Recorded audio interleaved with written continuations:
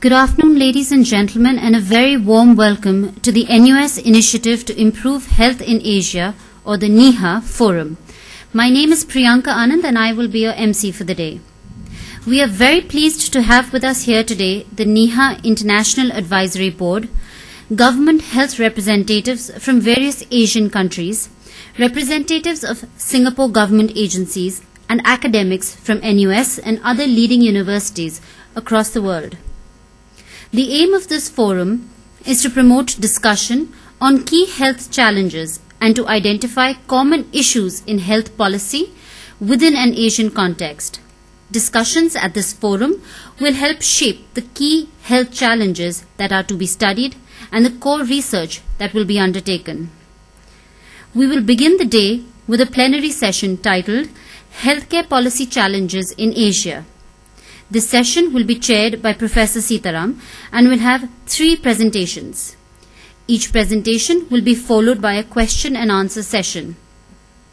I would now like to introduce Professor Sitaram, who is on secondment from the ADB and the Director of the NUS Global Asia Institute and the Director of the Institute of Water Policy at the Lee Kuan Yew School of Public Policy, to please give the welcome address and chair the session. Thank you. Thank you very much, Priyanka. I hope you all had a good lunch. Normally, the first session after the lunch is quite a challenge to keep everyone awake. So let me try and make some introductory remarks to explain to you what are the expectations of the day and a half forum. We've had an excellent start with the minister kicking the session with a dialogue and very frank conversations. I got feedback informally from several colleagues at the lunchtime that all of us enjoyed it, and I think now we have setting the stage that has been done. That brings us to the real work. In a sense, we've brought as many of you here today. This is the inaugural forum of a 10-year program. Our idea is to learn from you and keenly listen to you to really identify what are the priorities in terms of areas and in terms of research topics that we could pick for taking deeper insights through the work of NIHA. That's a grand challenge, as the President Chorchavan mentioned. We have high aspirations for the forum itself. Let me share with you what is my own thinking and how we structured the forum for this day and a half. As you know, my background is on water. When I first came into the public practitioner arena, with the comfort of the minister setting the stage, I can also declare I'm not a medical doctor, I'm an engineer, practitioner, an economist, and so I do not claim to know the medical side of all the things that we'll be discussing today. However, I'm very comforted that one of the things we did, and this provides a context, I think, when we were doing the water policy advocacy in the region, we for the first time were able to make a declaration that for the future of water problems in Asia, while there are many problems, many of the Asian countries do not have potable drinking water, proper sanitation, and so on. We were able to confirm, based on our studies, that the problems are not really due to any technology that is lacking or even lack of financing that is needed to actually solve all those problems. It was about lack of proper management and approaching the problems appropriately. And that gave a lot of positive messaging. So we were able to give the message that the problems are solvable, but we need to work at them in a strategic manner, learning from good practice examples that are there around and within the region itself. If I may stretch that, with your permission, maybe one of the things that I can provoke you in the day and a half is that I believe, looking at what is happening within Asia and in various countries, and as we heard even today in the morning of some pockets of examples and success stories, the problems relating to health in Asia are also solvable.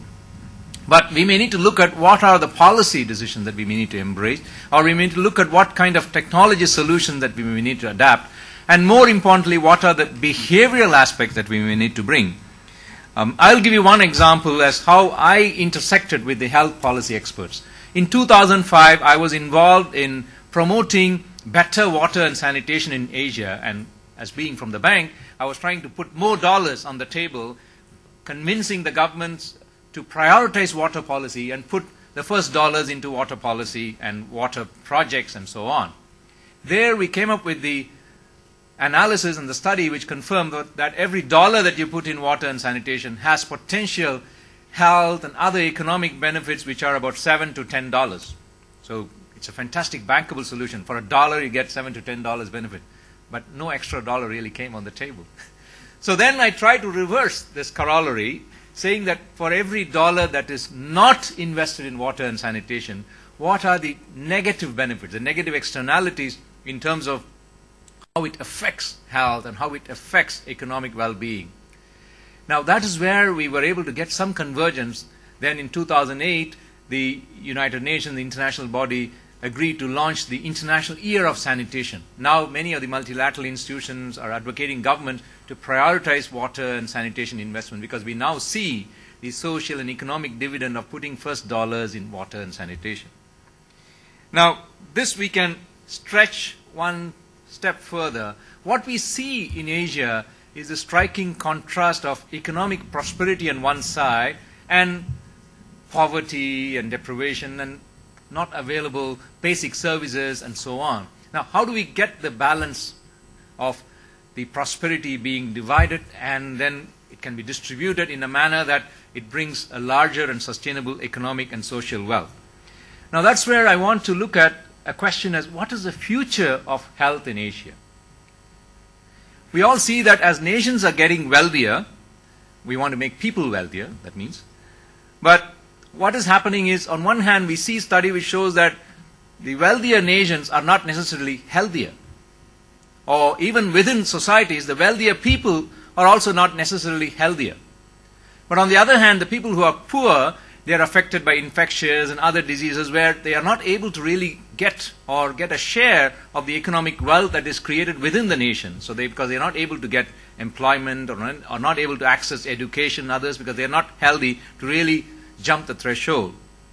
Now there are studies that show that projections are there for the economic prosperity of the region. There's one study I'm familiar with. By 2039, India is expected to become a $20,000 per capita economy.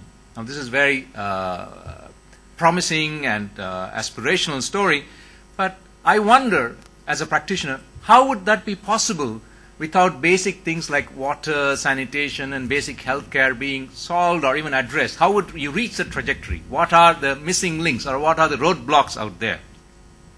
Now, if we look at the studies that is coming out, much of the solutions that is currently available, mostly drawn from Western experience in terms of universal health care and insurance policies and so on, these are not scalable or replicable in that same manner just because of size. Sheer size demands that those kind of solutions cannot be translated or transported. So then we resort to solutions which are mostly behavioral oriented.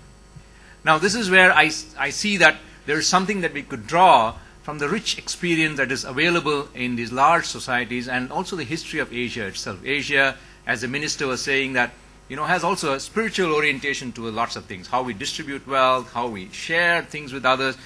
So one way I like to propose is maybe using the word health itself. I mean, NIHA is already an acronym. I'm a favorite of several acronyms. Maybe let's go deeper thinking into the word health itself. To me, the way I look at health, the first two letters talk to me about habits and education. Lots of good health come from good habits, but we usually take that as a private or personal behavior and approach health more in a clinical way. When people fall sick, that's when we talk about health, but we never understand how good health comes. In my view, good health is all about habits, and this is not trivial.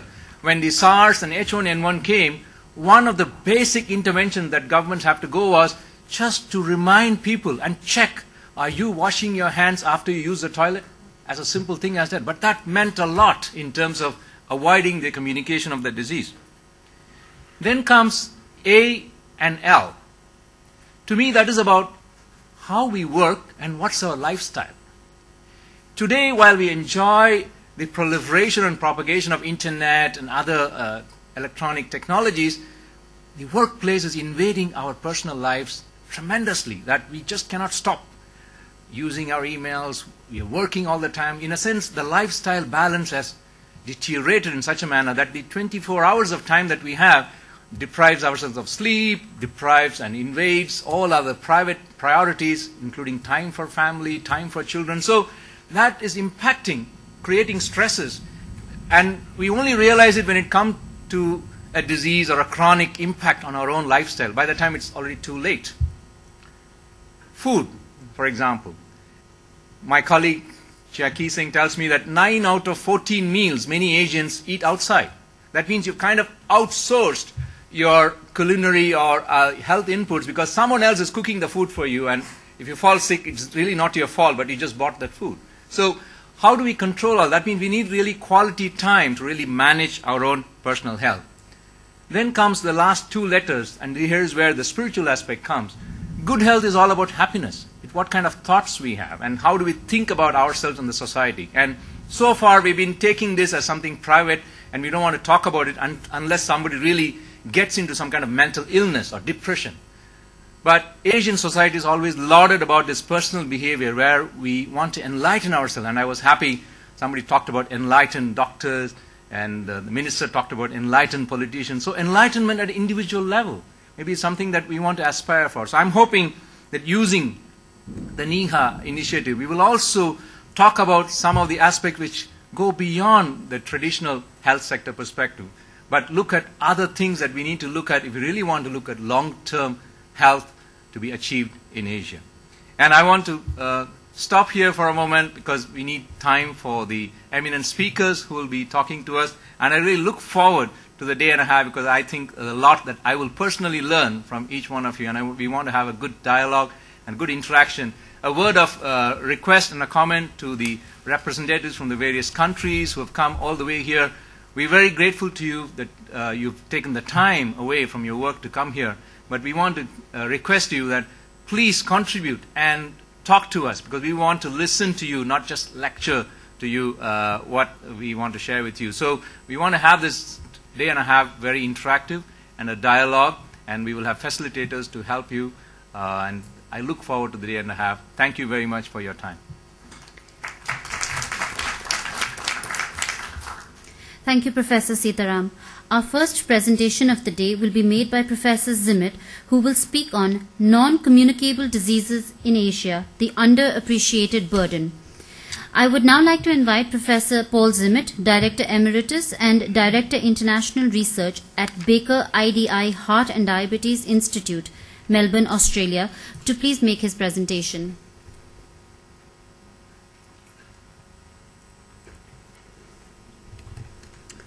So thank you very much. I was really thrilled to be invited to what I think is going to be a very exciting meeting. It's always a challenge to give the first talk after lunch, but I'd like to thank Professor Sitaram and KS for the invitation to open the meeting. I hope I can keep you awake. So the Secretary General of the United Nations, Ban Ki-moon, is quoted as having said that diabetes is a public health emergency emerging in slow motion. As you'll all be aware, chronic diseases actually account for something like 60% of all deaths worldwide, and some 80% of these deaths actually occur in low or middle income countries where the toll is completely disproportionate and is affecting people in the prime years of their life. These data are slightly outdated. They're a few years old, but the total NCD expenditure on NCDs back in 2002 constituted something like 3.5% of the total WHO budget. In terms of World Bank loans, it was about 2.5%. It's potentially crept up to 3 or 4% by now. But again, in terms of the overall global picture against the communicable diseases, clearly NCD have been badly done by. And I think a big question is why is it that the NCDs, in the face of what is now a burgeoning global threat, that the message has not got through to the major funding agencies such as the United Nations and WHO. And we in the diabetes field, I guess, felt hard done by, but we have to look, as shown in this slide, as a whole group of other global issues which have to be put up against diabetes and the NCDs as priorities. And in most of the developing nations now, there is this double burden of infectious diseases and chronic diseases, and I'm going to address this issue during the presentation, but you can see here the story of HIV, AIDS, malaria, natural disasters as the recent tsunamis, I should say, emerging diseases such as SARS that have been spoken about, and bird flu, the urban drift. Professor Cedaram is very interested in the water situation, which clearly is a challenge to us, global climate change, and particularly poverty, where there is a very strong linkage between the communicable diseases and non-communicable diseases, which I'll talk about through the poverty and the social dislocation. Oops. Sorry. So one of the challenges we face is the fact that the UN Millennium Development Goals virtually ignored the non-communicable diseases. And in fact, I've listed those goals and whitened, in fact, the goals there which, in fact, in some way or another do impact on non-communicable diseases.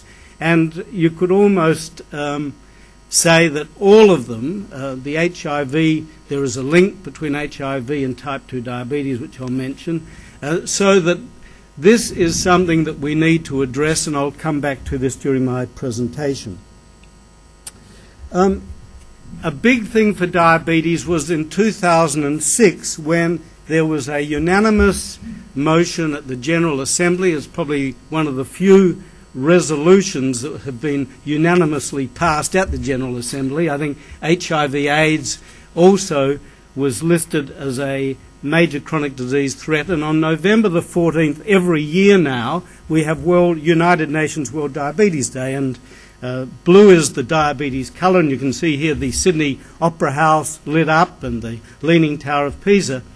On November the 14th this year, just a couple of weeks ago, the main United Nations diabetes celebrations were held at the Great Wall of China. And I think you've got a pretty good idea here. I was looking for some of my friends in the crowd there, but they're a bit hard to find. But it's certainly an initiative now which has highlighted the problem of diabetes globally. And to follow through with this, the next step is a resolution May of this year at the United Nations calling on a major summit for non-communicable diseases, which will be held in Geneva in, I think, September of next year. I'll again come back to that towards the end of my presentation. So there has been this build-up of initiative through diabetes now onto non-communicable disease to try and get it onto the international stage. Our institute undertakes the global predictions for diabetes, and I have actually had an article handed out which gives you the latest predictions from our institute, but these are the Guinness Book's top 10 nations for prevalence of diabetes. And you'll note here the Pacific island of Nauru has by far the highest prevalence of diabetes, something like 1/3 of the adult population. Very high rates of diabetes now in the Gulf states. Singapore doesn't do so well. You can see Singapore is there at number 7, and Indian Ocean state of Seychelles. These are, a few years ago now, the Seychelles has now been tipped out by Mauritius, where we're doing our work, and I'll mention that to you. These are the global hotspots for diabetes: the Caribbean, Asia, the Gulf states, Africa, and the Pacific Ocean. And diabetes, the highest rate of diabetes in the world is in the country of Nauru. And one of our local newspapers, when I first reported the Nauru rates, ran a story called Western Killer in Paradise about diabetes. Unfortunately, they put my photograph there,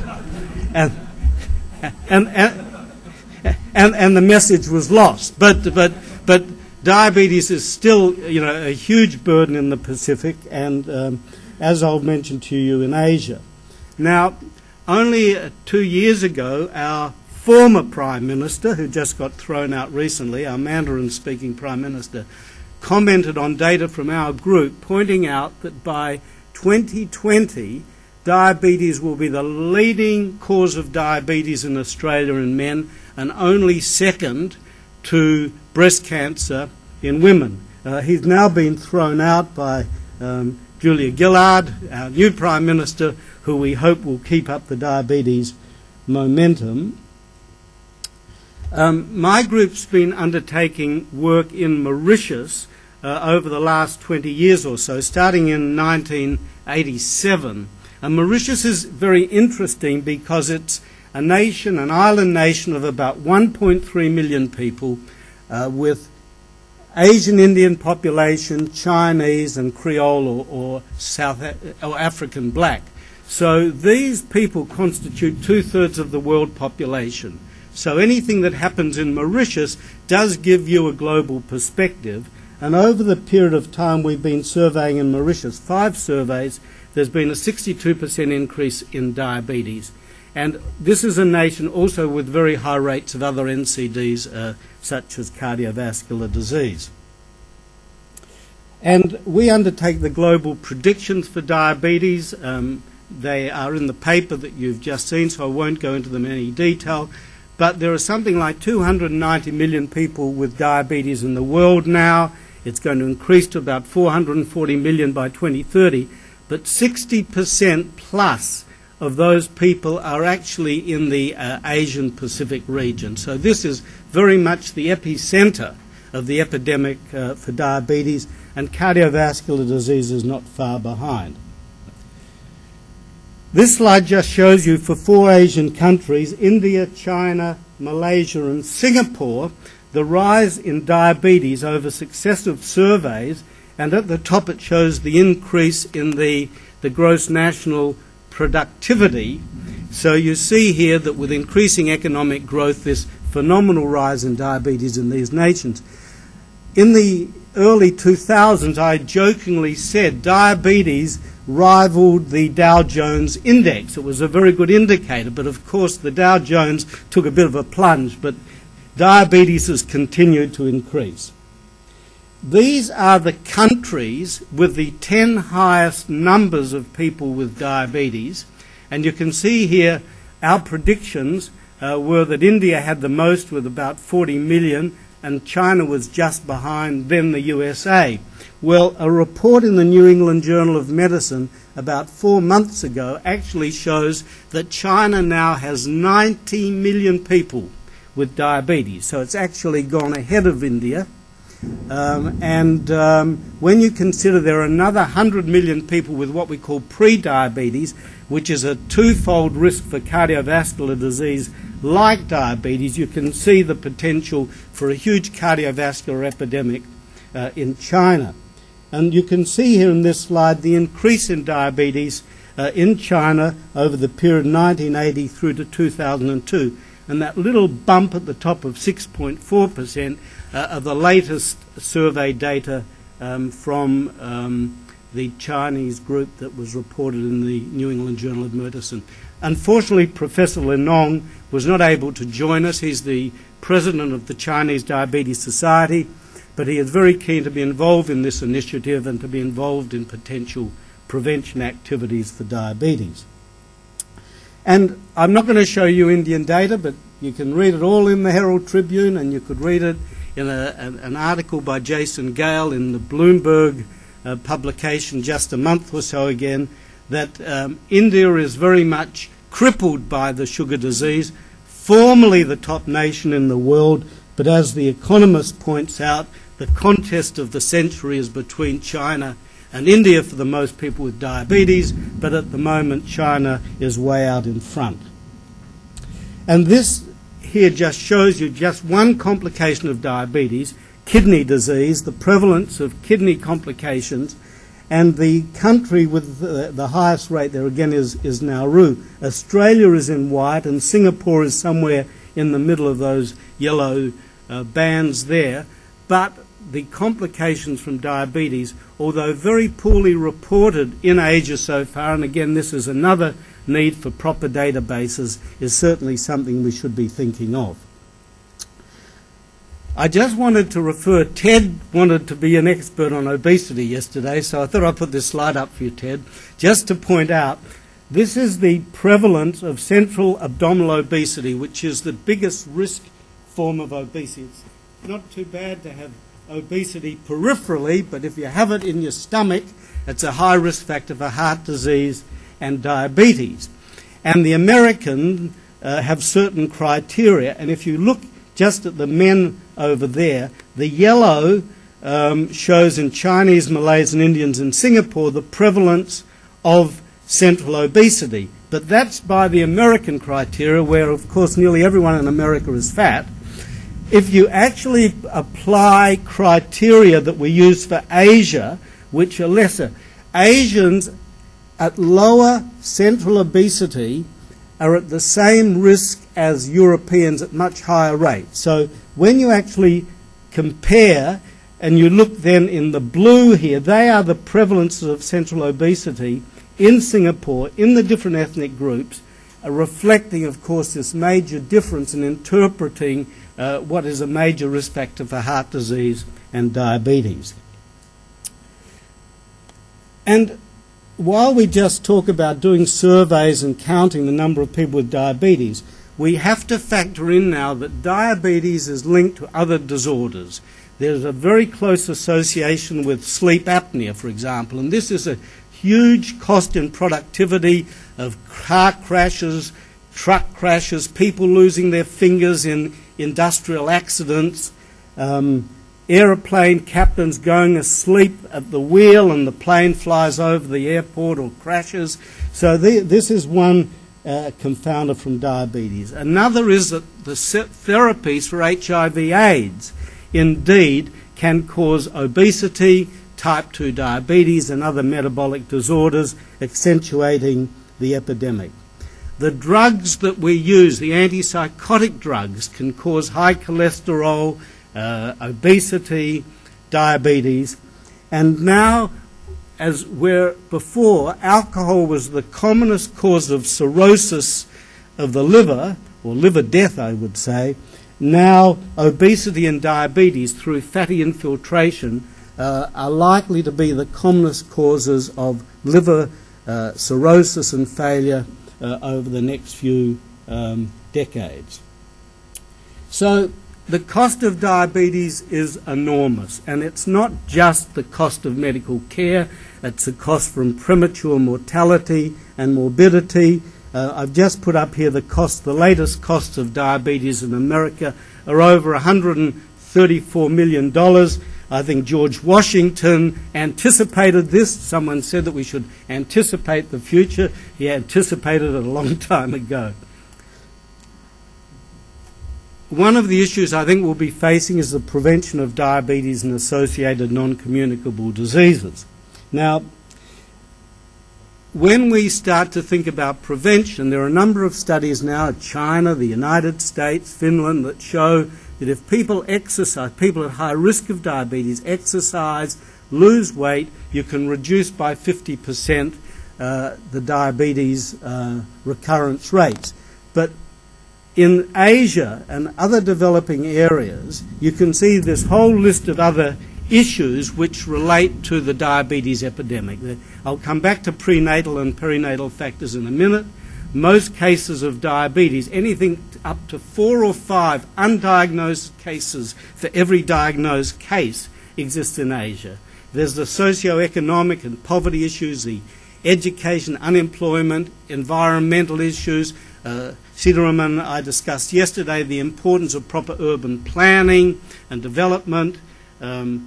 Is there access to care? And actually chronic diseases enhance poverty, but equally so poverty can enhance chronic disease.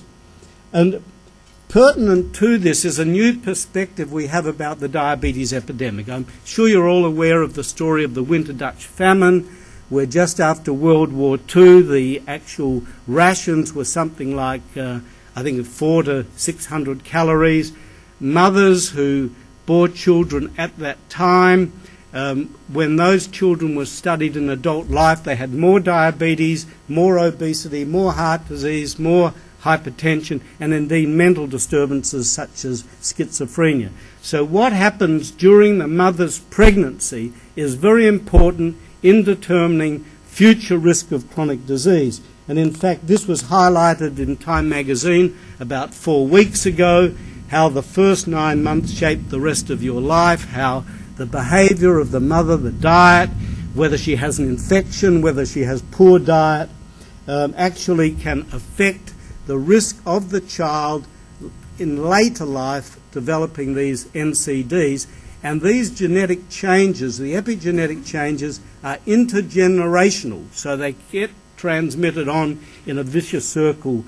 And so the emphasis now should be to go back to be spending a lot more time thinking about maternal and child health, which of course was one of the Millennium Development Goals. And Cambodia gives a modern example of what probably happened in Holland then, 30, 40 years ago, with the Pol Pot regime and the poor nutrition and all these other factors. And we now see prevalence rates of diabetes in Cambodia, which are slightly less than Singapore, but very similar to what we see in Australia. So finally, I just wanted to mention to you this new NCD alliance of the International Diabetes Federation, the United International Council for Cancer, the World Heart Federation, and David and I were just talking about this, the International Union Against Tuberculosis and Lung Disease. This alliance has been formed to get onto the table in the hardest possible manner the case for more attention to NCDs. These are the members of the alliance. There are 880 member associations in more than 170 countries, so it's a very powerful political force. There will be a high-level United Nations meeting in September 2011 with invitations to heads of state, and to try and get the NCD story linked to the newly revised Millennium Development Goals. This just mentions the 4 demands that will be put on the table by the NCD Alliance, raising the whole profile of NCDs, their management and prevention within the newly described Millennium Development Goals. The vision for the NCD Alliance are listed here. The Global Action Plan for NCDs, NCD national plans for all countries, improved lifestyles, a tobacco-free world, strengthening of health systems, and global access to affordable and good quality medicines. So, in conclusion, Caius said that we could have 2 or 3 conclusions. Caius, I've taken the liberty of 4. One is that the prevalence of diabetes and other NCDs is continuing to escalate, and this region of the world is the epicenter, and a very good reason for the Global Alliance Institute to be bringing onto the scene NIHA. That lifestyle change and globalization have been thought to be the main drivers, but as I've mentioned to you, the importance of maternal nutrition, perinatal period, etc., is a very fundamental thing that we have to address in terms of prevention. The newly described Millennium Development Goals need to address the exploding NCD epidemic in the context of the double burden of diseases in these countries. And of course that the NUS Global Asia Institute can play a very important role in this initiative, perhaps a Davos type thing. And I think that the point that Professor Siddharam mentioned of integrating various disciplines into this, not just health, is very important. So that's my final message, but I think that this slide probably also tells the story. Mummy, if we're still only a developing country, why have I got high blood pressure and diabetes? Some of us are more developed than others. Thank you.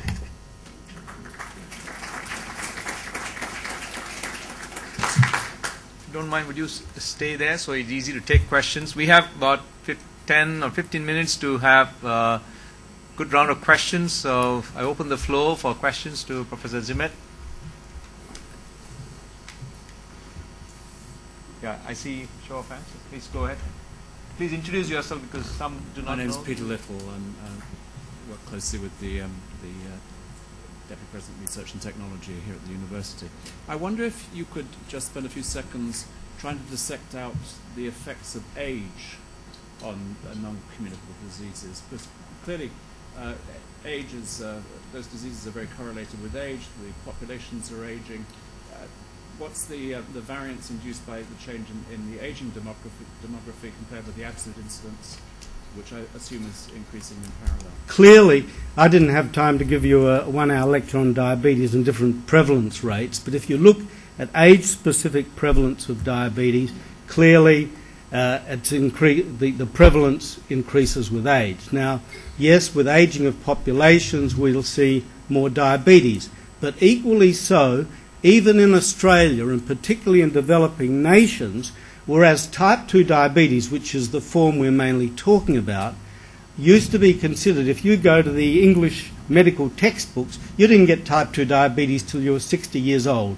We're now seeing type 2 diabetes in children and adolescents, and it was never seen, say, 20 or 30 years ago in the workforce.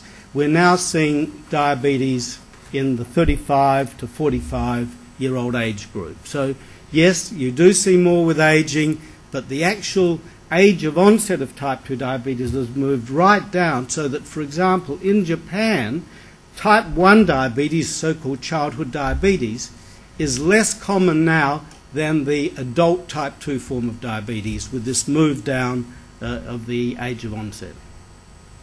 I don't know if that's the sort of question, but the answer you need. Please go ahead. In the Philippines, we have included the NCDs as part of the MDGs. Since last year, we have included this as one of the priorities, and we call it the MDG Max, which means MDGs plus NCDs.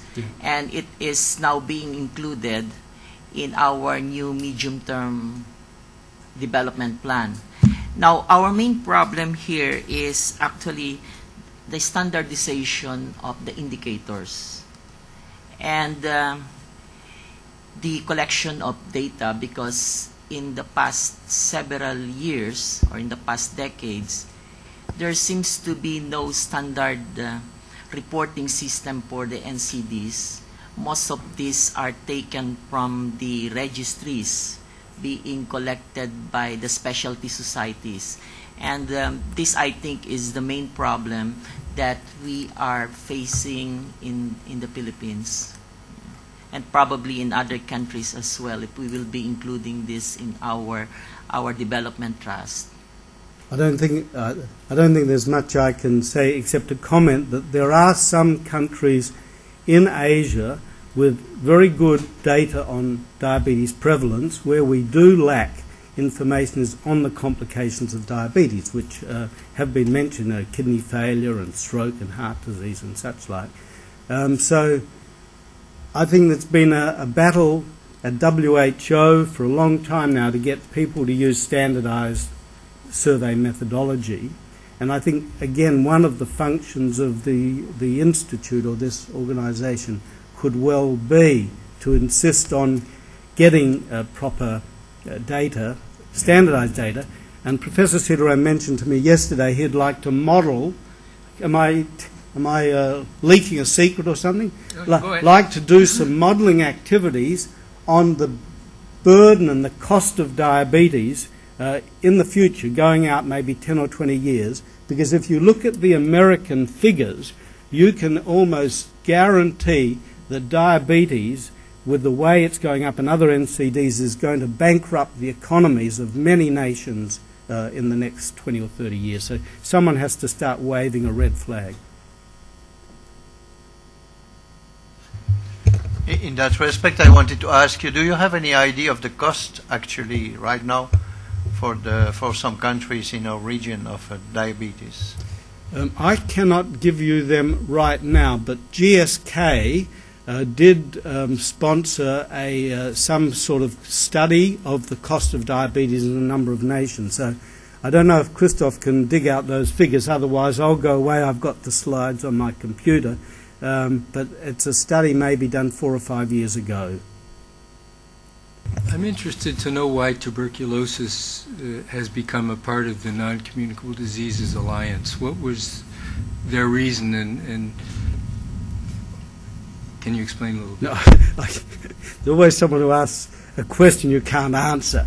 But I think it's mainly because with the increase of diabetes and the fact TB is right, there is a link in terms of the risk of infection in people with diabetes, and with the increasing diabetes, we're now seeing a recurrence of some of the infectious disease epidemics, such as TB, that had been under control. We could ring from Chatham House and ask the IDF people, but... Can I come back to the Dutch winter famine and also the article in the Time? There's a hypothesis that as developing nations undergo very rapid economic growth, that is too much of a good thing in life for its people. And whereas in Europe you have undergone this rapid development over generations, and therefore the body, the pancreas itself, are able to cope with the sugar levels that is imposed over generation, and therefore the transition for the developing nations people is much shorter, and therefore this is one of the reasons for this epidemic in sugar diabetes. How much of this is known of this hypothesis, and if this is really the case, is there really anything that can be done about it? Well, again, I think this would take a good debate for about 2 hours. Have I got 2 minutes? 30 seconds. What you're talking about, of course, there is a thrifty gene hypothesis that teleologically people who went through a feast and famine situation had a genetic advantage, had a gene which allowed them to survive during famines. And this was called the thrifty gene hypothesis, and that now today, in a time of plenty, that gene is no longer an advantage. You get type 2 diabetes. So that's one side of the story. There's this rapid development story, which, I don't think there's one single cause for type 2 diabetes. There's been a huge move now on this whole business of maternal, the Dutch famine story, Cambodia, the Australian indigenous people, the mothers with poor nutrition, that in fact we're putting much more emphasis now on the maternal and child story, maternal nutrition story. And in fact, here in Singapore, Peter Gluckman, who's one of the world leaders in the area, may be pushing it a bit hard. But certainly it's an area where I think in terms of preventing type 2 diabetes, certainly in our societies and in developing countries around here, that education of mothers about proper nutrition during pregnancy and ensuring good nutrition may be an important strategy in preventing type 2 diabetes. I'm happy to have over a dinner, if they have a good wine, we could discuss this more. Thank you for the warning signals about this looming pandemic. But if we are referring to, say, diabetes and the rest of the NCDs in the region, how do you advise governments who are dealing with a whole gamut of diseases? It's not just diabetes, it's the whole gamut, plus the triple burden of emerging and re-emerging infections. So from a policy perspective, it will have to be back to boiling it down to priorities that you allocate in a health system. That getting the basics right about the orientation of the health systems towards a more cost-effective and more towards the prevention of disease rather than the treatment, and the financing of it whether the incentives that you give to the providers, are orientated towards the preventive aspects rather than financing the tail end of the catastrophic illnesses that come in the system. Thank you. All I can say is I agree. If I could take 30 seconds. The example in Australia is we did my group, first national survey for diabetes in Australia in the year 2000. We found Australia had 1 million people with diabetes. We now know there's 1.5 million. In that 10 years, our former Treasurer Peter Costello recognised not just the medical impact, but the workforce and productivity in the nation, and diabetes is now a top priority for funding. And I think you're right. You have to pick the problems that are the biggest at the time, and you do have to make priorities. And can't agree with you more. And I'm happy again to discuss that later on because Professor Sitaram wants to move on. Thank you, Professor Zimmet. Our next speaker for the day is Professor David Heyman, Chairman, Health Protection Agency, United Kingdom. I invite Professor Heyman to please make his presentation on the title, Emerging Pandemics, Need to Shift from Response to Prevention. Thanks very much. Before I start, I would just say that emerging infections are very important in two areas of the health system. One is for the healthcare workers, who are clearly at greatest risk for emerging infections. And the second is in the health systems themselves, which are overwhelmed by emerging infections many times, and also resources are taken away from health systems to deal with those emerging infections. Second, if we are to shift from emergency response to prevention, if we are to change the paradigm in our response to emerging infections, there are 4 things we have to do, and we talked about those this morning as being very important to this initiative, and those are an integrative approach, making sure that all sectors are involved, using our databases to understand what's going on in these diseases, using some modeling and simulation, and practical applicability in order to shift this paradigm from emergency response. And finally, just to say that though emerging infectious diseases are important, so are non-communicable diseases, and there should never be a discussion about which is more important. They're all important for different reasons, and we have to deal with them all. So I just start by talking about some of the emerging infections that have appeared since 1976, or at least been identified since 1976. And you can see them on this slide. They range from Ebola, which is probably the most dramatic, through HIV, which is one of the most important, if not the most important, infectious disease today, through SARS and influenza H1N1. Now, when these infections emerge, as you know, there are many different pathways. The first pathway could be no further transmission. An infection causes a disease but doesn't transmit further. A clear example being rabies. The second is one that continues transmission for a short while but then ceases and remains sporadic. A good example is H5N1, which has been shown to transmit in a few clusters from person to person, but usually it does cease and becomes sporadic. And then there's the third emergence, which can continue transmission. It can continue to a pandemic, and then eventually it becomes endemic, and H1N1 is a good example, or AIDS, another good example, HIV, of diseases that have become endemic after emergence. And at the same time, their virulence may increase or decrease. We can't tell from the initial emergence what that will look like as it passes through humans into possibly a new form. We know that emerging infections are fairly well distributed throughout the world, and you can see here the work done by Jones in Nature in 2008.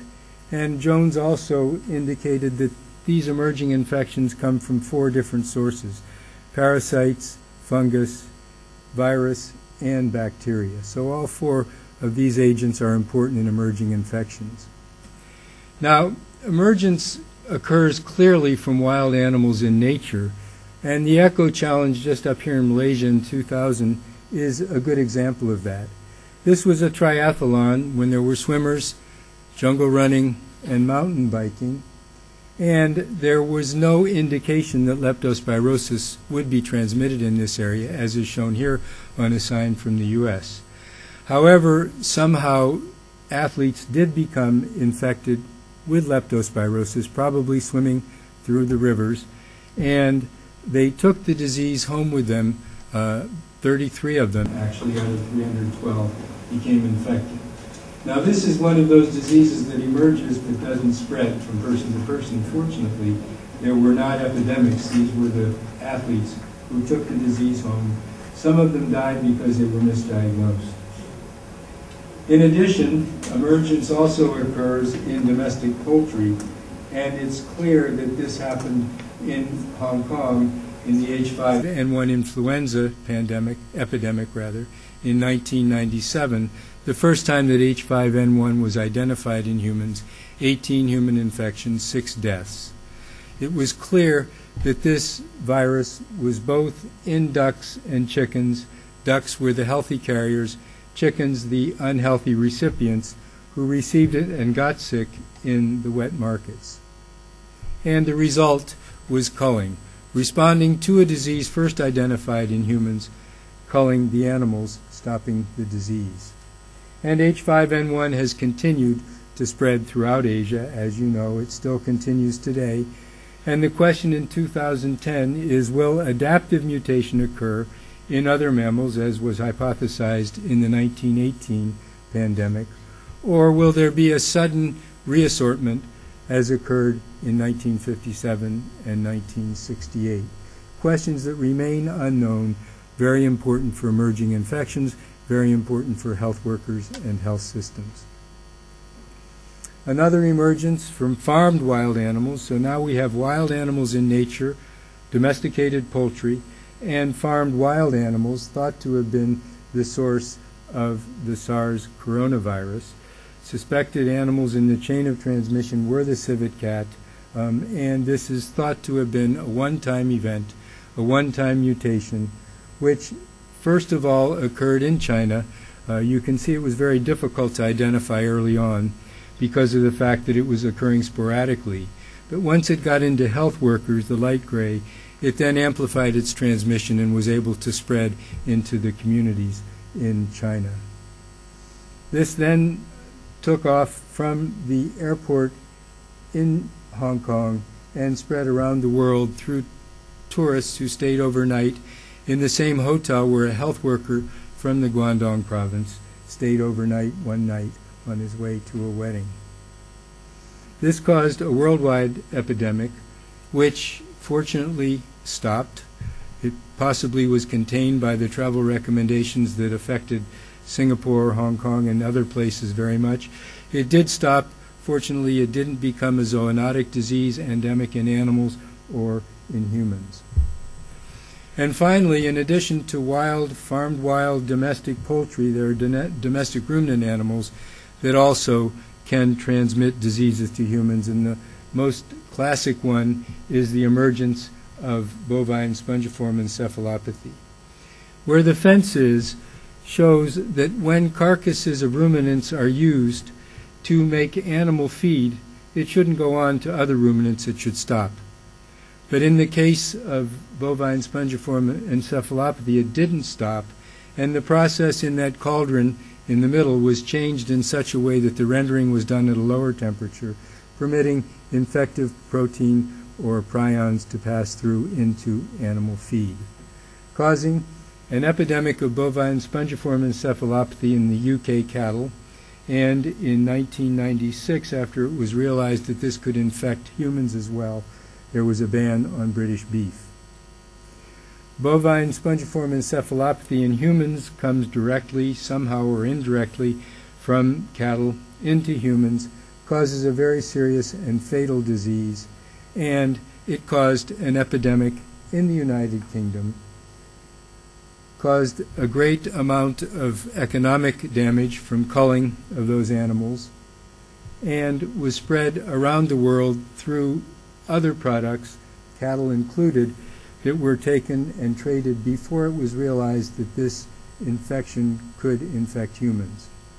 And the result was that variant Creutzfeldt-Jakob disease has occurred in many countries throughout the world. Now, the current paradigm, as you've seen, is detecting emerging infections first in humans and then identifying and culling the animal source. A very difficult economic situation for many countries. Now, the paradigm is beginning to change, and this is especially so with One Health, which is a partnership that's forming between human and animal medicine. One Health working at the interface of human and animal infections.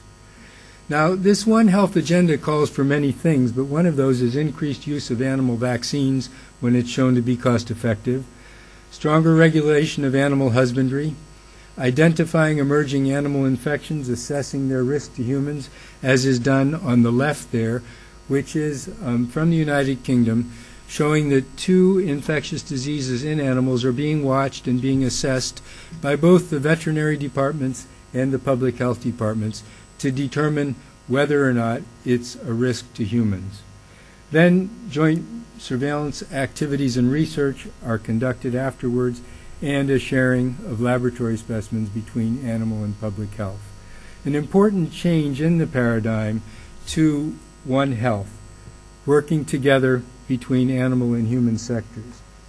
But the question is, can the paradigm be pushed back even further? And this is the cover of a meeting report from Chatham House earlier this year, when there was an examination of emerging infections to see whether or not there were possibilities of preventing these diseases at the source. And there are certainly many determinants of emergence. There's risky and unregulated trade, as is shown here on the left.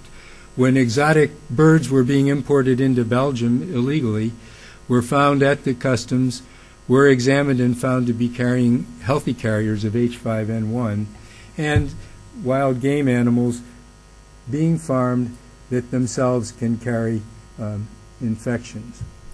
Other determinants of emergence are unregulated animal husbandry and greater human contact as a result, showing in-village free-range cattle without the appropriate immunizations or vaccinations, and backyard poultry production, which occurs throughout the world, including in Asia.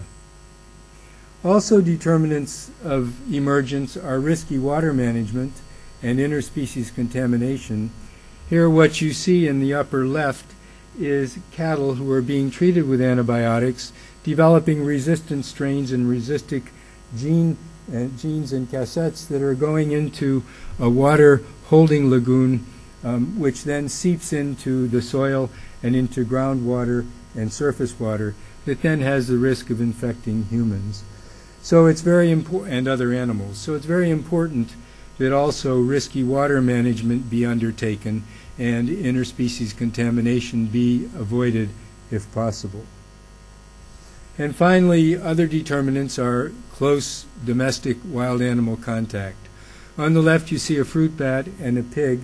This is thought to be the possible mechanism for the infection of pigs in the Philippines with rest-on Ebola virus, and it's also thought to be somehow related, bats are somehow thought to be related to the emergence of NIHA in pigs and in humans.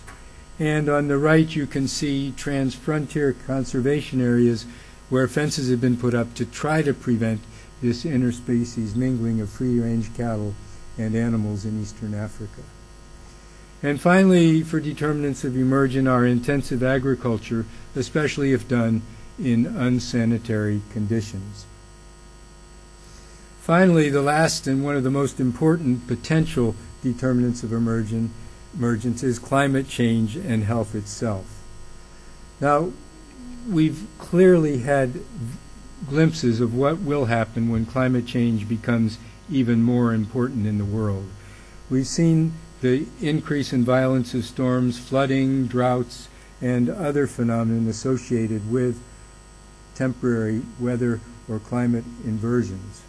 And Rift Valley fever in Sudan in 1998 in the east of Africa gives us a glimpse of what might be happening as these weather events become more and more important. because in 1998 in East Africa there was El Nino flooding. And that flooding forced animals, cattle, ruminants, and humans to live closer together on dry land, and at the same time it provided for mosquito breeding. So it was a perfect environment where there was increased mosquito breeding, especially the Aedes, and humans and animals closer together. In addition, animal husbandry at that time was lacking. This shows you a vaccination of cattle for Rift Valley fever, but there was insufficient veterinary vaccine production and use in East Africa in the 1990s. So all those cattle that were closer to humans, many of them were carrying the Rift Valley fever virus, but had not been protected. In addition, because animal husbandry is so important in Sudan, its very important port at Port Sudan transports cattle across the Red Sea. It transports them in larger vessels, which is legal traffic, which has vaccinated cattle, but it also transfers sheep and others in smaller vessels, many times clandestinely. And this occurs especially at the times of religious sacrifices and pilgrimages. So the perfect setting, which actually did transfer Rift Valley fever out of East Africa the first time into Saudi Arabia and Yemen in 2000 through animals that were taken for religious sacrifice and were not vaccinated, causing a major outbreak of Rift Valley fever in humans and endemicity in cattle and ruminants in Yemen. So where are we today? Well, the current paradigm, as we talked, is detection and containing emerging infections in humans, then identifying the animal source and containing it at the animal source. The paradigm is beginning to change to detect first in animals, assess the risk in humans, and attempting to intervene before emergence through the One Health agenda. And hopefully the future paradigm, and one in which this group can work, is preventing domestic and wild animal infection at the source by modifying the determinants and intervening before emergence. What will that take? Well, it will take health policies and financial resources that favor research in understanding the determinants of domestic and wild animal infection.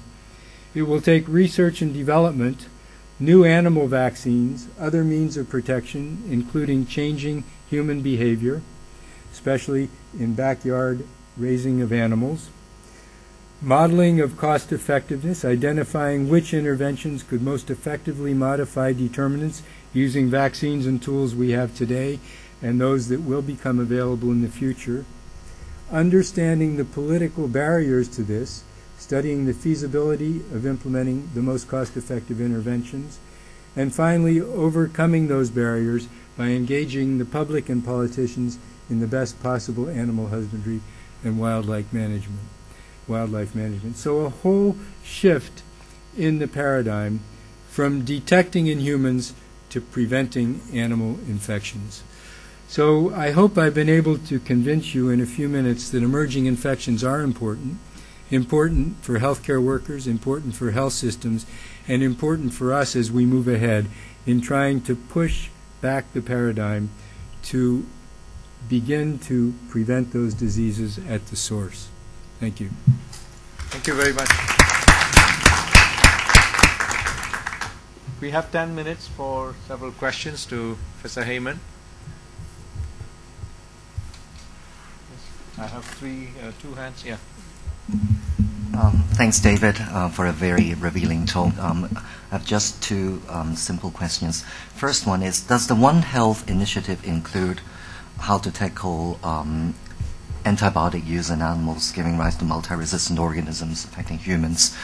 And then the second question is really, as I see it, a lot of these, emerging diseases will happen in poor countries where there is a lot of animal-human contact. But these are exactly the places where there are lack of resources, to implement effective interventions. So I do understand that during the past few years, there's been a lot of, initiatives from richer countries or international foundations or Gates Foundation, etc., to try and help these poor countries and come up with some solutions. How do you envisage how things will pan out? Will such initiatives be successful, and what other structures would be helpful in getting us to a further level in reducing the emergence of new diseases? Thanks, Thomas. Let me start with the first on antimicrobial resistance. Yes, this is a very important part of the One Health agenda, and as you know, WHO back in the 1990s conducted some meetings which clearly showed that there was a risk to humans from animal infections that were resistant, looking at zoonotic infections in both animals and humans and seeing parallel increases, especially in Denmark and Netherlands where there was good data. That resulted in the ban in Europe of antimicrobial agents that are used in humans and animals. In parts of Asia, that unfortunately still continues as it does in North America, where antibiotics are used to replace sanitary agriculture many times to help animals grow more rapidly and more robustly. So it's a very difficult issue, and it's one that is difficult because animals and humans are different. Animals are raised for money. Humans are raised to contribute to society. And so it's a very, very difficult issue. But it's one that the One Health agenda is addressing and must address. Emerging infections in poor countries, again, it's very difficult to get ministries of agriculture and ministries of health to work together. In Sudan, it was very clear that agriculture wanted nothing to do with this outbreak occurring in humans. They didn't want anyone to deal with their animals. There is hope, though, in the international health regulations, which require core capacity in public health in developing countries, because that core capacity can then be applied to infections, emerging infections.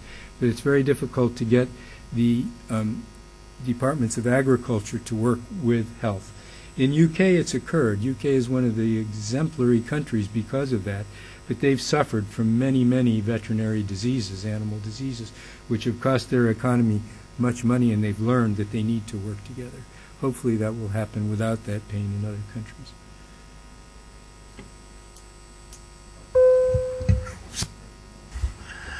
Since I was in Singapore at the time of the SARS experience, I was particularly interested in the shape of that curve you showed of the incidence, and there was a steep spike and then it decreased in one.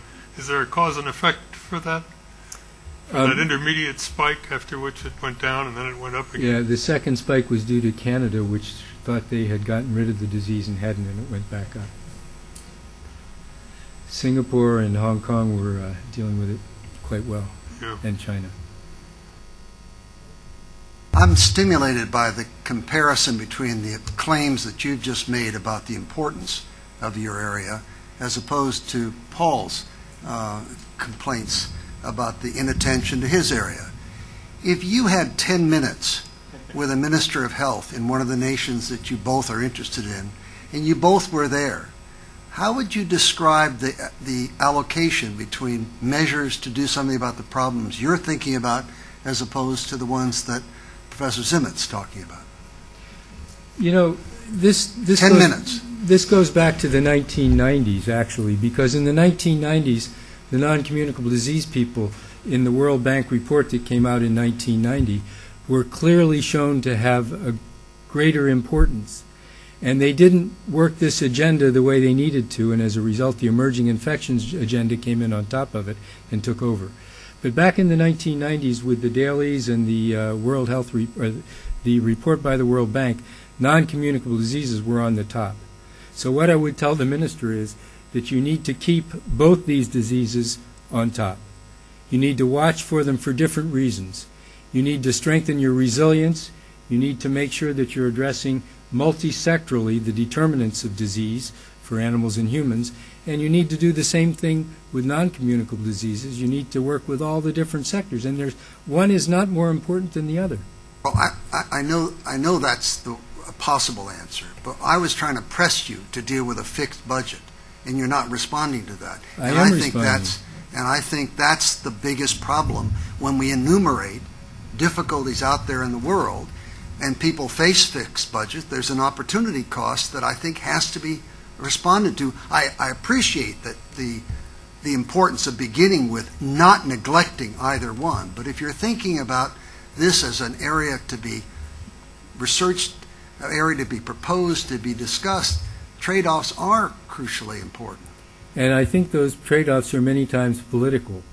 The political agenda after the SARS outbreak was one of preparing for the next one, even though these things may not occur very often. And that was a political agenda that in many ways overtook the common sense agenda of good health in an equilibrium. And so political decisions are many times more important, and I'm not going to back down. They're both equally important, and I would try to sell that to the minister. A colleague from Myanmar wants to ask. Maybe. Thanks, Chairman and Dr. Professor David. So by viewing this slide, another research and development, you mentioned only the new animal vaccines. What about the human vaccines? Do you have any reasons to not mention about the human vaccines? Thanks. No, that's a good point. And actually, there are groups that are out looking for that Holy Grail vaccine, for example, for influenza, which would have all the different avian strains in it, or all the different strains. So yes, human vaccines would also be very important. It's an omission. Peter? Many of the risks that you're discussing are conjectural, and I think as an educator and as a scientist, the H1N1 discussion was it probably wasn't science's finest hour at predicting the future. The risks were clearly those of the 1918 epidemic, and the outcome was somewhat less than that. It seems to me to be an area that we actually educate the public rather poorly about.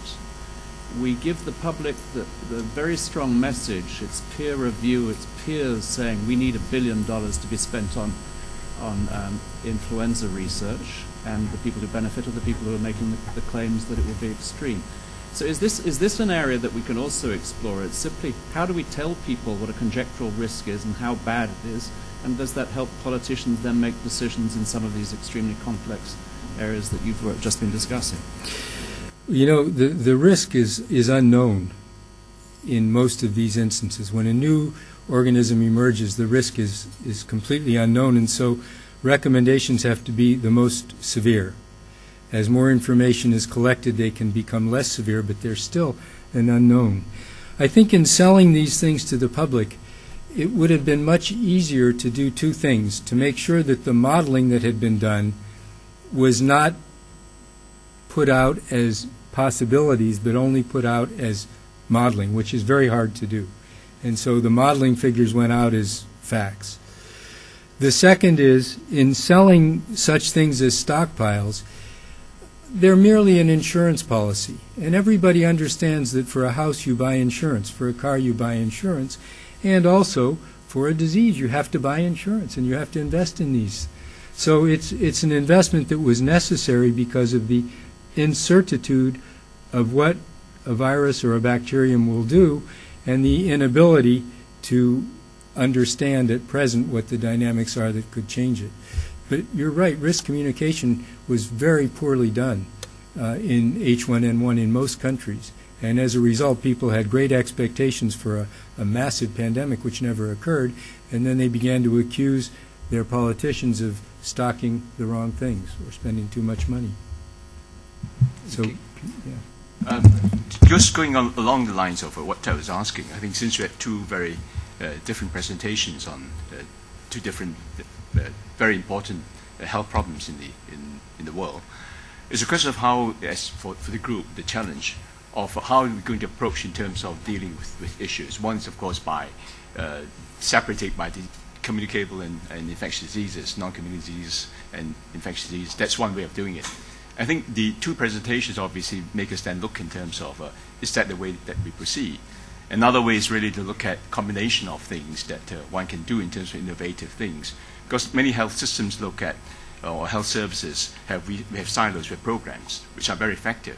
but we don't integrate them in terms of the public health and curative programs. Even in curative programs, we look at rehabilitative, acute, we have primary, secondary, tertiary. So we have a whole elements of division of types of things that we do. And we look at things, we cut services by different age groups, pediatric, geriatric. But then we also have problems that go in horizontal areas as well.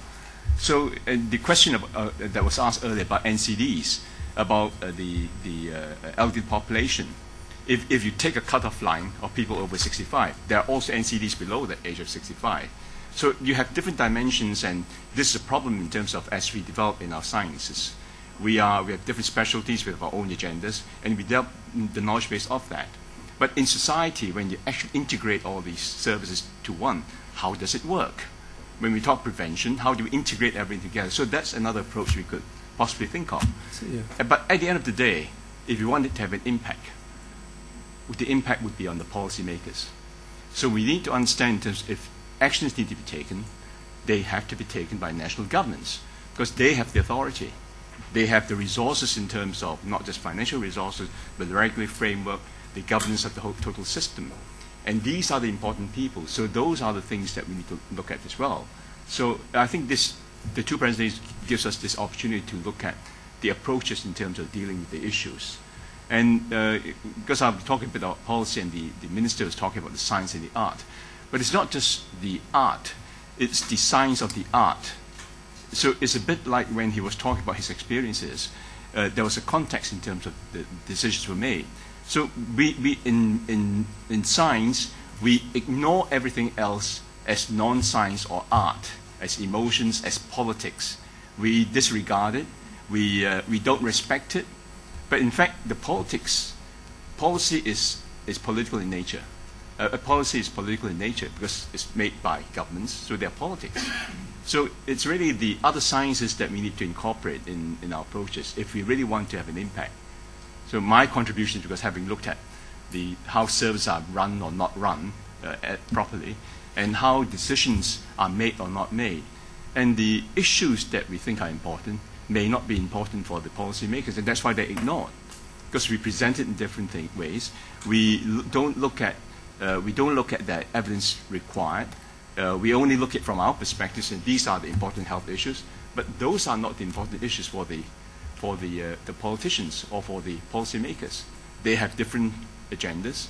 So I think the problem, of course, that when we deal with these sort of very complex problems is how do we actually, at least we need to understand why they make decisions and why they don't. If we take an approach of a disease base, then even in understanding of the advocacy, because we are really an advocacy group of, if we are doing biomedical approaches, advocacy in terms of how do we put agenda in competition with all the other agendas, because everyone is clamoring the policymakers to get their things solved, the problems that the policymakers have on a daily basis, the demands on their time, on their attention. How do we get their attention?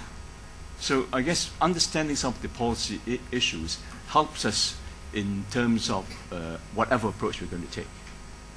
So I just want to share my own thoughts with you. EK, I think that's useful, and what you're saying, I believe, is that the answer to that Minister of Health would be you need to strengthen your health systems to deal with the non-communicable diseases and to be resilient enough to deal with other diseases that come in a larger number. And at the same time, you have to sit with your cabinet and make sure that they understand the determinants of these diseases to work to prevent them, whether it's with the food industry, whether it's with the agricultural sector or whatever. So maybe it's an enlightened head of state who can get his cabinet to work on the determinants, and a Minister of Health who strengthens his health systems for resilience and for day-to-day patient care. Jeremy? Does that answer your question? Well, that's what partnership is for. We're networking. Sorry, just a very quick comment around the role of really industry also. And I think something that we haven't emphasized enough is the role of really incentives. I mean, why would a poor farmer in any developing country care about antimicrobial resistance? He's busy enough trying to make ends meet, and if the value proposition or the economics don't make sense at all the various levels, we in government, we can pontificate until, terrible pun, but until the cows come home, but it ain't going to make any difference. Thank you. That's right. That could be added. Just a quick comment more related to EK's intervention is that one of the problems we face also is the impact, because when you try to convince someone to allocate resources, they will ask you what will be the impact of this allocation of resources. And in that case, and I have this experience, the non-communicable disease will lose, because the impact on most often, not always, but most often you will have a relatively more faster impact with communicable disease than non-communicable disease. I say that because it's important that an initiative like NIHA make sure that we do not, again, go into silos. And in the research agenda, as mentioned this morning by the President, we must have a holistic approach, taking into account the political constraints, because when you have elections coming and you have to convince your electors that you did something, it's much easier to do something. Sorry, David, you know we work together, but it's much easier to work on an emerging infectious disease that you can control immediately. Thank you.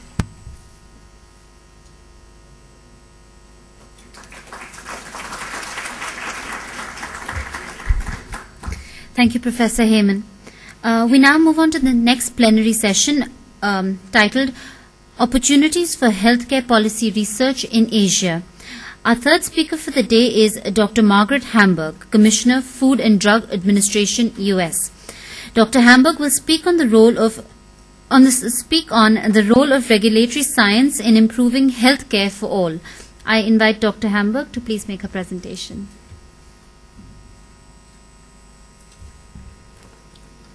Well, thank you very much, and it's a great pleasure to be here today and to be part of this gathering here at the National University of Singapore. It's my first time in Singapore, my first real day, and so far I must say I am really very, very impressed. It's a little bit humbling to follow two such interesting presentations, and that certainly illustrate some of the complex challenges before us.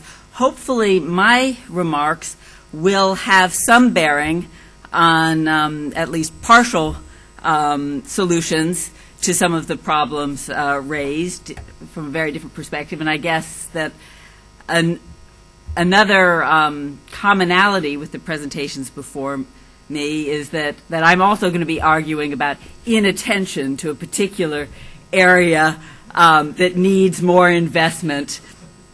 But I think this is all fodder for the NIHA project, whose goal is to make a significant contribution to thinking and policy formulation in public health and health systems development in Asia. And this, I think, is really a very well-focused initiative and something that I support wholeheartedly and with enthusiasm, and I'm really delighted to be able to be a part of it. And it's very clear to me that NUS is the right institution to undertake this task. Not only is it the largest university in the country in terms of enrollment and curriculum, but it's also, of course, one of the most prestigious, not just in Asia and in the world. And I'm very impressed by how this university has historically been committed to the promise of strong partnerships with other universities, including, I note, some of the best in America, and also partnerships across sectors, and how you value innovative leadership, scholarship, and teaching. And I think this initiative clearly represents another strong opportunity for NUS leadership. And I hope that what I discussed today about the importance of strengthening regulatory science on behalf of patients and the need to engage academia, industry, and government together in this effort will pique your interest. As I'm here in my capacity as Commissioner of the U.S. Food and Drug Administration, let me first say just a few words about my agency and the perspective that I bring to these discussions. As you may know, the FDA is a science-based regulatory agency with a mission of promoting and protecting the health of the public. We're responsible for ensuring that foods, drugs, and medical products meet our scientific safety and quality approval standards before they reach the American people. And we're also responsible for continuing to monitor them for safety and effectiveness even after products reach the marketplace and are in widespread use. We're also responsible for advancing the public health by helping to speed innovations that make medicines and foods safer, more effective, and more accessible, and by helping the public and healthcare providers get the accurate science-based information that they require to make sound decisions about the use of the products that we regulate. And today, these efforts are more important than ever. Advances in science, coupled with the effects of globalization, have transformed the world in which we live, and particularly the world in which we work to deliver treatments and cures to the people who need them. I think we can all agree that we're witnessing extraordinary breakthroughs in science and technology today. But do we really believe that we're fully harnessing the promise of that science for the benefit of patients in our countries and in our communities? I certainly don't think so. In 2010, there are an unconscionable number of people around the world who do not have what they need for themselves and their families to fight disease and to be healthy. All of us in this room have the responsibility to find solutions, and I'd like to offer one pathway for doing so. From my perspective, we've not seen the progress in treatments and solutions that we should have for even the most widespread of diseases and conditions, in large part because we haven't focused enough attention on what it actually takes to effectively and efficiently translate scientific discoveries and innovation into real-world products. And unfortunately, the number of new therapies is actually on the decline, while the costs of bringing them to market have soared. And there are many reasons, but we know that outdated, inefficient review methods can delay the marketing authorization of critical treatments, and we know that promising therapies may, in fact, be discarded during development because we don't have the tools to recognize their potential.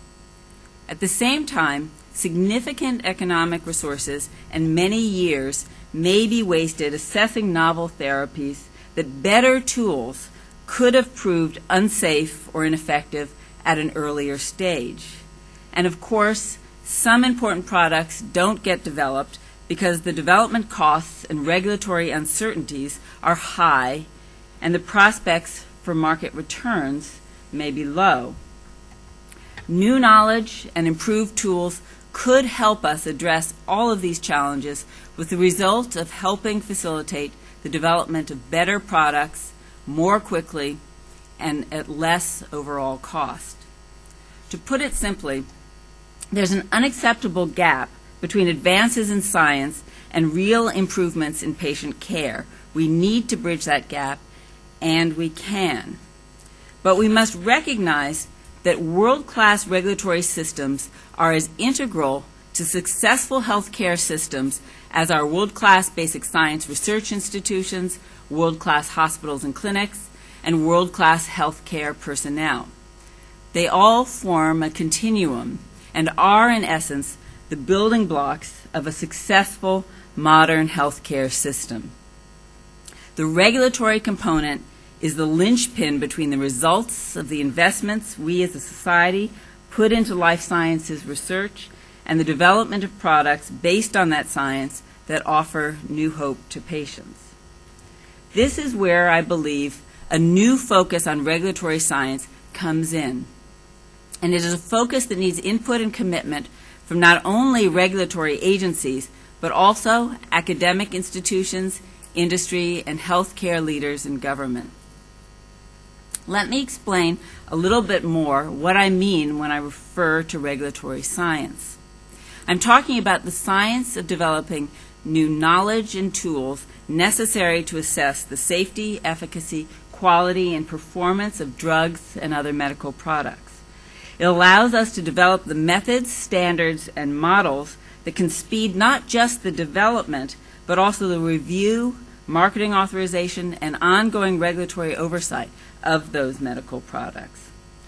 These are not proprietary tools or tools that only help one company or one country. These are tools that are in the public domain and that are in the service of all regulators, other scientists, and healthcare professionals. And they inform a whole body of innovation rather than just a single product.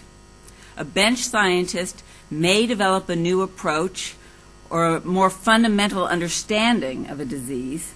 A clinician may be able to show it has the possibility to work. But regulatory scientists must help develop the knowledge and tools to translate discovery and innovation into the safe, effective, quality products that people count on. I should emphasize that regulatory science involves a wide range of disciplines and approaches, including basic science, clinical, epidemiologic, and statistical tools, as well as technologies such as bioimaging and information technology for information gathering systems. Regulatory science should be viewed as an essential part of the global scientific enterprise.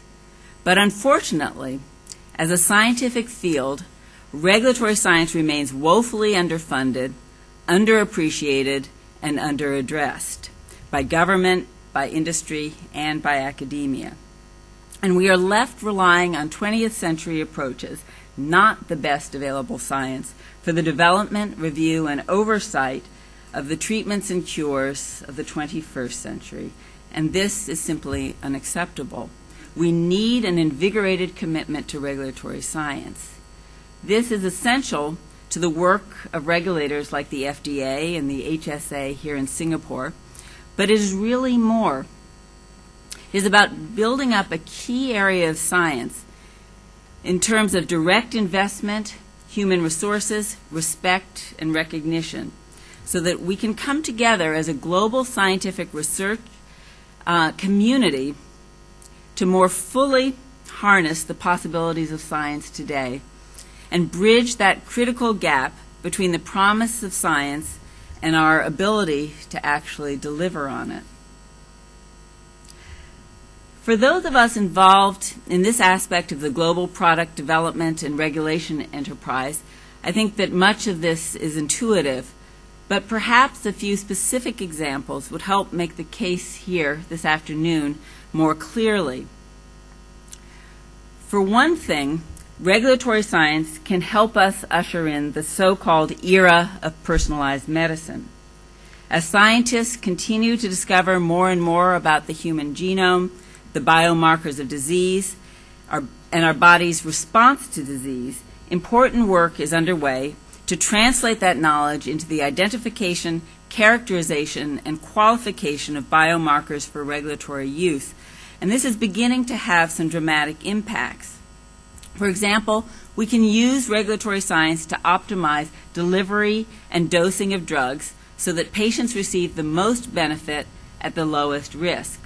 A case in point is the updated labeling of warfarin, a widely prescribed anticoagulant drug that can be hard to dose depending on factors such as a patient's age, diet, and use of concomitant medications. I was just told, in fact, that in the United States, 1 in every 5 emergency room visit for the elderly is actually related to bleeding complications of warfarin. I found that hard to believe, but I'm told it's true. In any case, recently, FDA validated the determination that a person's genetic makeup also influences how they respond to the drug, which led to changes in warfarin's official label and its information leaflet. And this change offers healthcare providers information on how to use a genetic test to improve their estimate of a reasonable and safe warfarin dose for each individual patient. Notably also, regulatory science can help us develop the future of cancer treatment. Research studies are identifying potential tumor markers that can indicate whether a patient's cancer will respond to a specific therapy or combination of therapies.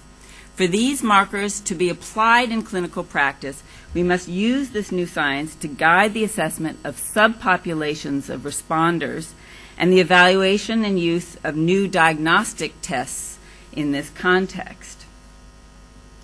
We're also using regulatory science to gain safety and efficiency in the drug development process. For example, we're finding novel biomarkers to improve preclinical toxicity studies. Through collaboration with the European Medicines Agency and several academic and industry groups, we've recently identified and qualified novel biomarkers as an early, non-invasive strategy for detecting kidney toxicity of new pharmaceuticals in animal models, an approach that is speedier, more cost-effective, and more sensitive and specific than traditional tests. Going forward, we must also rethink some of our approaches to clinical trials of promising candidate medical products. We must increasingly develop and implement new clinical trial methodologies and designs, new analytic approaches that can balance methodological rigor with the need for more rapid answers and often smaller study populations, and novel designs that can enable greater flexibility in response to emerging or evolving information while still addressing the fundamental and inescapable problems of bias and random events that make our assessments of clinical data challenging. Adaptive clinical trial design methods that allow for modifications to trial design or statistical procedures of ongoing clinical trials is one such approach. Other important strategies include the development and adoption of model and simulation technologies and the design of statistical methodologies and protocol designs for using certain data from registries, healthcare databases, and other sources to help inform our understanding of the effects of treatments and our regulatory decision-making. In another important area, we can use regulatory science to enhance the science of medical product safety. We are entering a new era for safety, an era where protecting public health means that the responsibility of product regulators doesn't end when we grant a market authorization. That is merely one in a series of checkpoints to help assure safety. Historically, and to the detriment of patients, I'm afraid, researchers and regulators really focus primarily on the clinical studies leading up to product approval and market authorization. But in fact, the fuller and more accurate picture of a product comes known when that product goes from the more limited clinical testing to widespread use once available on the market. And our responsibility extends over the entirety of a product's life cycle to monitor, assess, and act on the changing benefit to risk profiles that may emerge throughout the entire time those products are on the market, and to make sure that practitioners and consumers have the most up-to-date information that they need to best use the product.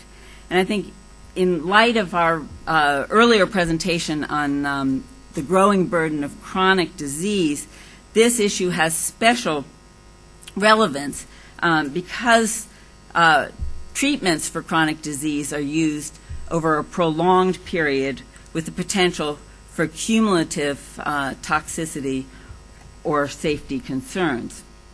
We know that there are enormous opportunities to improve both innovation and safety, but we must leverage science and research to provide the necessary tools.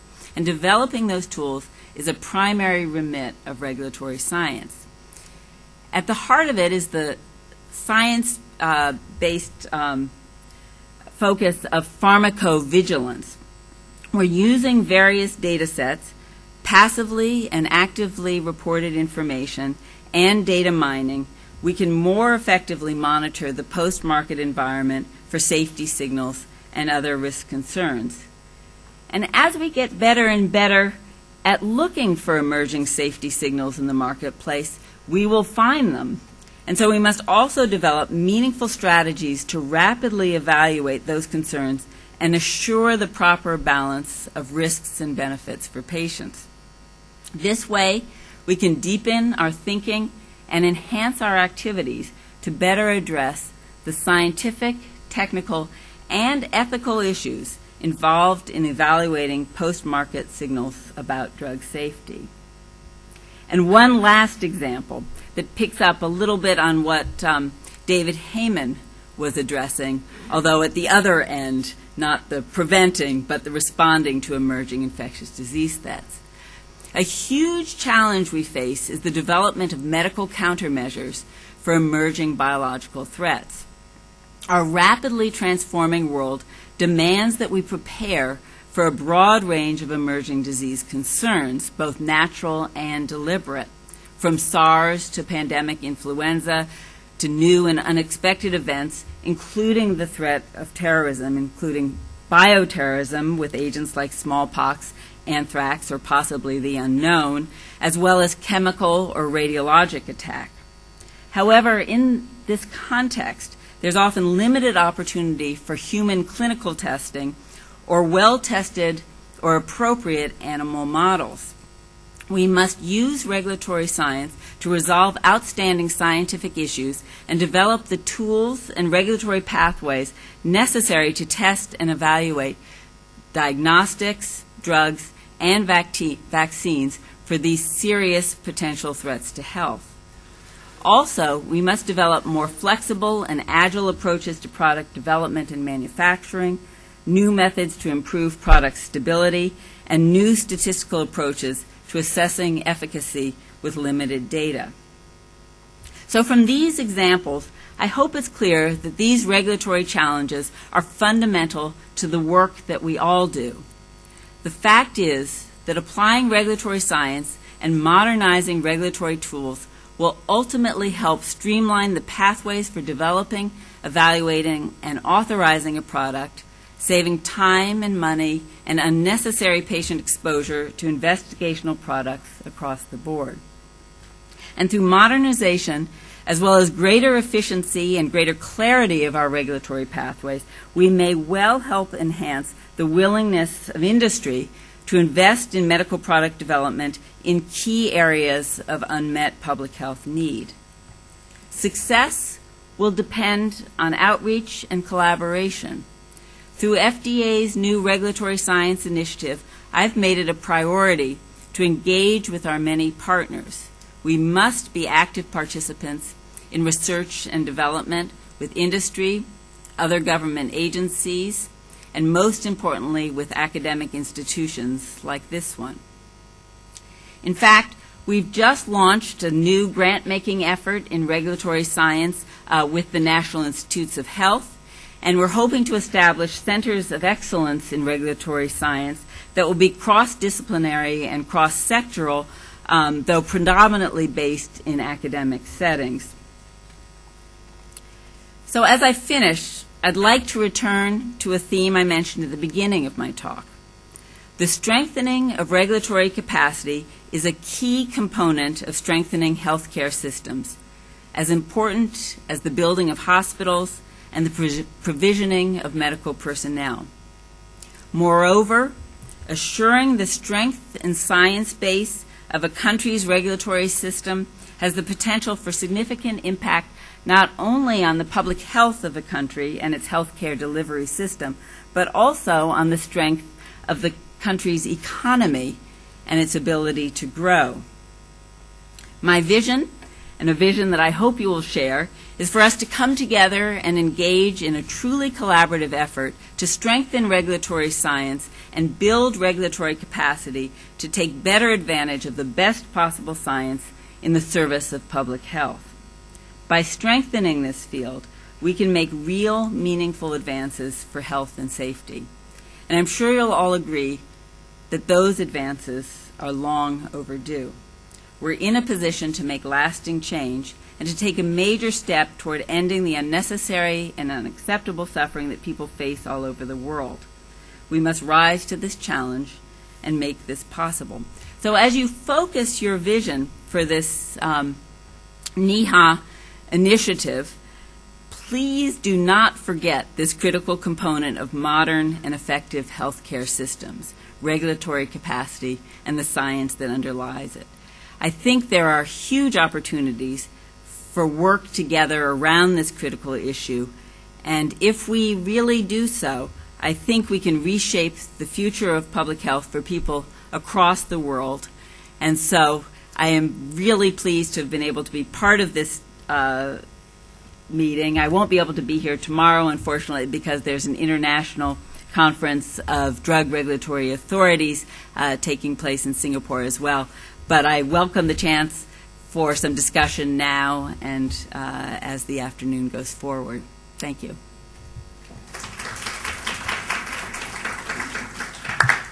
We have time for about 3 questions before we move on to the breakout. I see 2 hands over there. Yeah, please give them a mic. Louder. I come from India, where we have a very primitive sort of drug controller authority, which doesn't function on the scale that FDA is functioning. So mostly on a very small scale. However, I see a different problem in India. The gap that you described between emergence of new technology and application of that technology on a large scale, that gap is unbelievable. It isn't a small gap whatsoever. So the regulatory agencies should probably look upon taking on another domain and become facilitators of those forms of medical technology, whether it's drugs or diagnostic tools, that can be applied on a very large scale at low cost. That way, you would not be perceived as an agency that puts in roadblocks, but also as an agency that facilitates better healthcare delivery.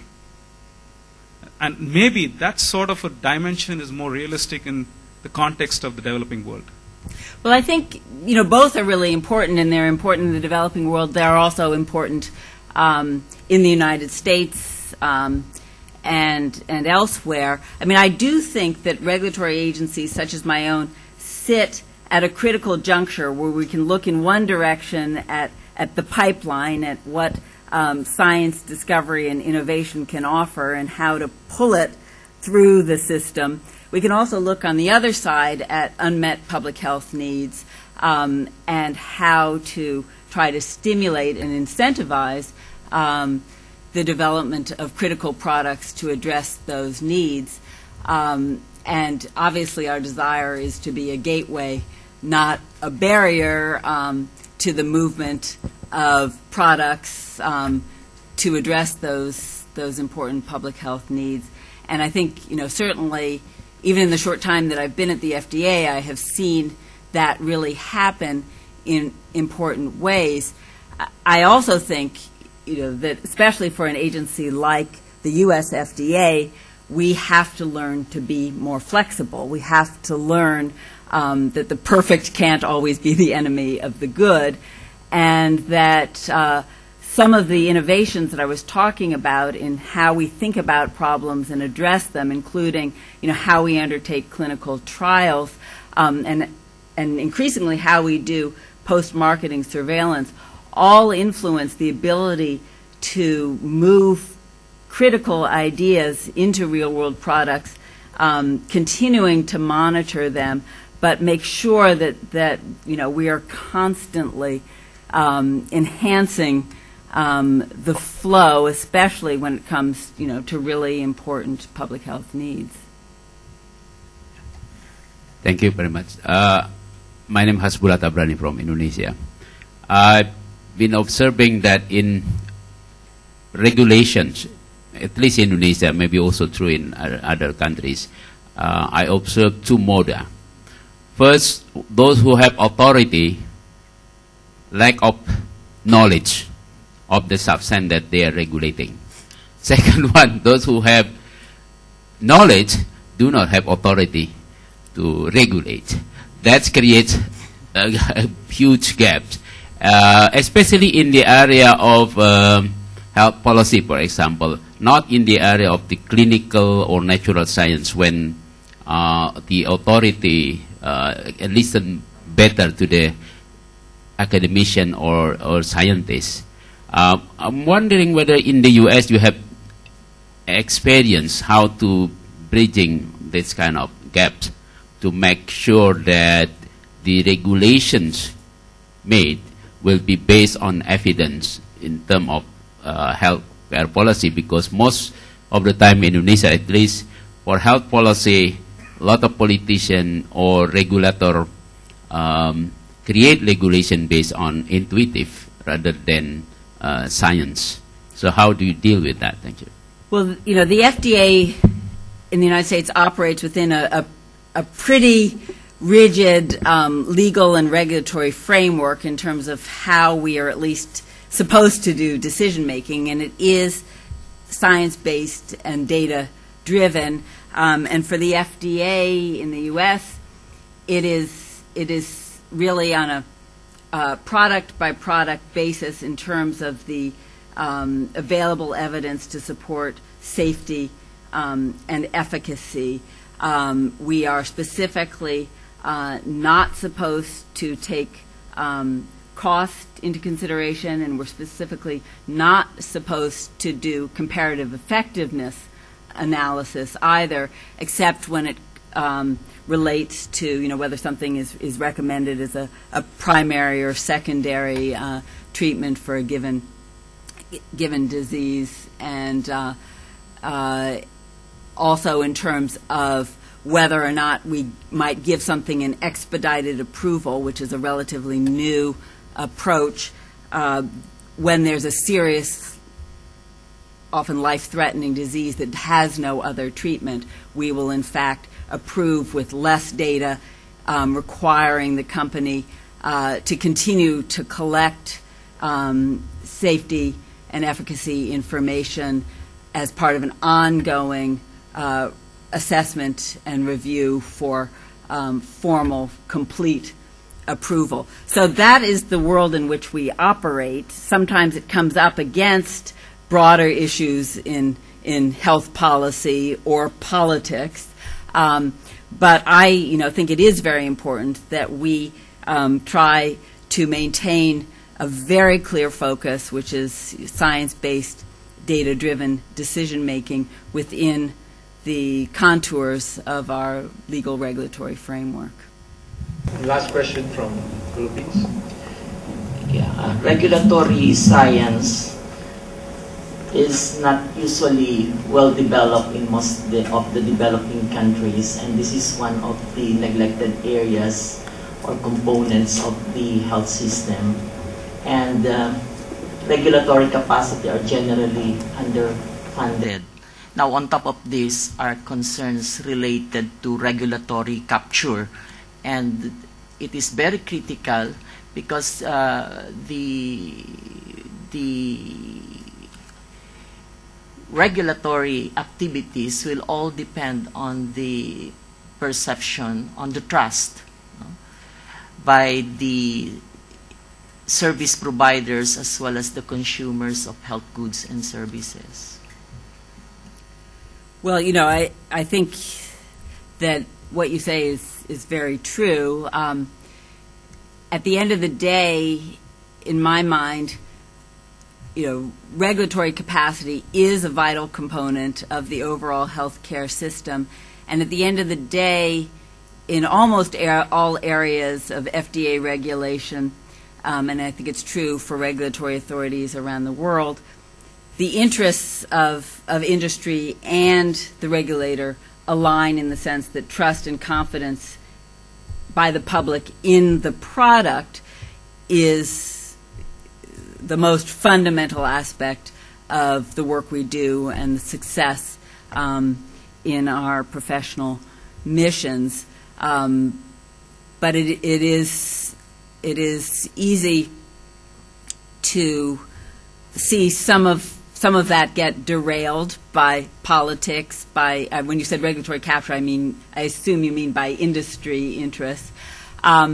I think it's also important to recognize that while building regulatory capacity is absolutely essential, across the board, it's unrealistic that every single country, with all of the competing pressures and priorities, will be able to build, the Cadillac of regulatory authorities and activities, and so regional approaches become very, very important. And I think, my hope would be that among the many different issues that NIHA will take up may be to look at how can regional regulatory capacity be strengthened. And one of the things that I think is so important about strengthening regulatory science is that it cuts across. It isn't something where every nation has to develop their own knowledge and tools, but we can work together, rich countries and poor countries, and across sectors, with academia, I think, playing a really important role that is as yet underdeveloped in terms of helping us to really raise the level of understanding and harness advances in science and technology to be applied to this critical area, which I think, really is underappreciated as part of the continuum of research activities that have to comprise our global scientific enterprise. Thank you very much. Thank you. Dr. Hamburg. Allow me also to join me to thank also Professor Heyman and Professor Zimet. That concludes the first plenary session.